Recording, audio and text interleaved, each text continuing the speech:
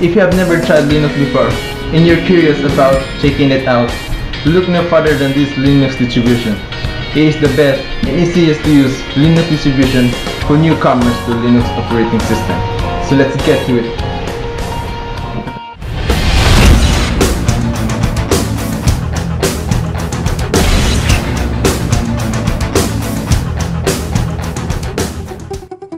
Hi, I'm Lloyd.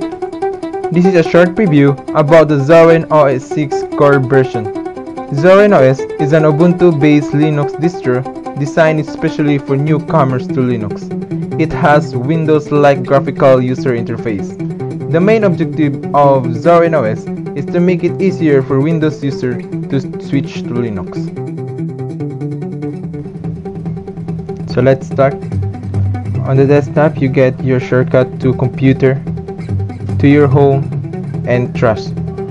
To your taskbar, you get the shutdown system menu, the user account menu, the time, your email section, the integrated volume control, the network monitor, and you also get the rhythm box music player, the files, and the Google Chrome, which is the default browser for the ZORIN OS. And as you can see, it's so very fast and smooth. It's so really nice. Then you have, and then you get the GNOME menu, which very much like the Windows startup. The great thing about the ZORIN OS, it has a ZORIN look changer. ZORIN look changer, it allows you to choose what themes would you like to apply. The Windows 7, which is the default theme, the Windows XP, and known to themes, which what Linux is all about. ZORIN OS has a lot of built-in software, which are very useful and helpful. So let's take a quick tour. On the accessories menu, you get the archive manager, the calculator, character map, this utility, files, help, screenshot, terminal. It is a home terminal version 3.4.1.1. Then you get the text editor. It is standard text editor for Linux. The gedit version 3.4.1. Then for the games menu, you get the standard games menu for Linux, which are very crappy. Then for the graphics menu, you get the document viewer. Document viewer is a standard document viewer, which allows you to read PDF files and many other document files.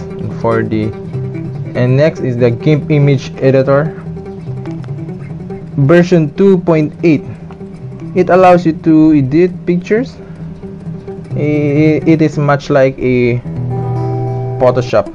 Then you get the image viewer, just standard image viewer, and then the LibreOffice Draw, the Shotwheel Photo Manager, and the Simple Scan. And then for the internet menu, you get the desktop sharing, Empathy instant messaging, the Google Chrome, Gweber social client, and the Mina desktop client. It allows you to connect to Windows Server. Then the Thunderbird Mail and the ZORIN Web Browser Manager. ZORIN Web Browser Manager. It allows you to install other browsers like Firefox, Opera, and the Midori. As you can see, the Google Chrome is already installed, which is the ZORIN default browser. Then for the sound, for the Office menu, you get the dictionary, the document viewer, and the full LibreOffice, Calc, Draw, Impress, and the Writer.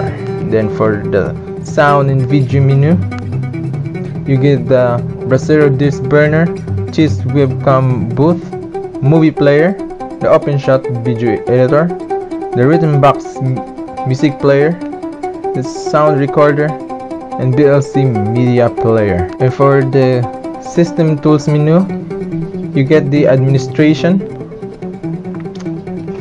the preferences,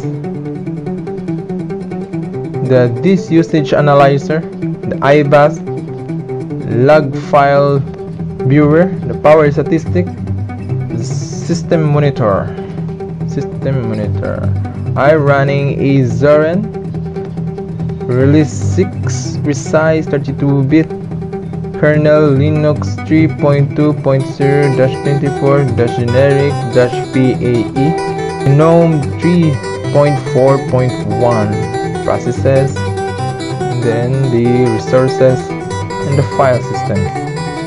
Then you get the system settings there, and then the Ubuntu tweak and the ZORIN loop changer. And for this universal access menu, you get the onboard on-screen keyboard. Here it is.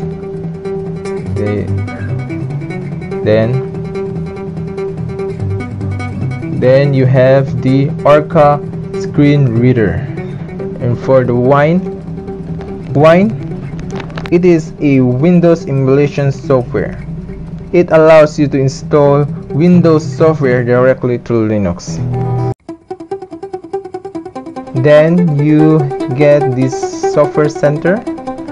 It came from the Ubuntu Software Center. It allows you to download games, apps, software, which are free and others are paid. Then the last but not the least is the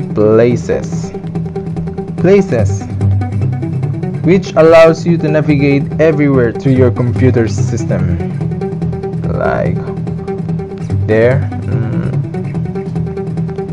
And that's all. Thank you.